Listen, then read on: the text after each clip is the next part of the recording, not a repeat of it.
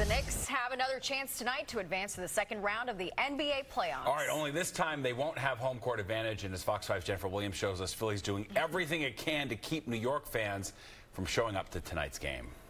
The atmosphere was electric. Brunson, wiggling, floating, he got it! Despite being played in Philly, it felt like MSG South for Game 4 of the Knicks-Sixers first-round series. That's how close these two franchises are. They're literally only 2 hours apart, so you're going to hear so many Knicks fans. So to prevent that from happening again, the 76ers ownership group bought 2,000 Game 6 tickets. It's pretty fascinating. You don't really think of Philadelphia as a city that, doesn't support its team. I think it speaks a little bit to the prices and just the overwhelming passion that Knicks fans have. Zach Braziller, who covered this story for the New York Post, adds there's also the MSG tax. Tickets are much cheaper pretty much anywhere but the Garden. So I spoke to a broker who said sections like in the 100s at the Garden he sold for Game 5 were, basically like $1,500, and similar seats in Philly were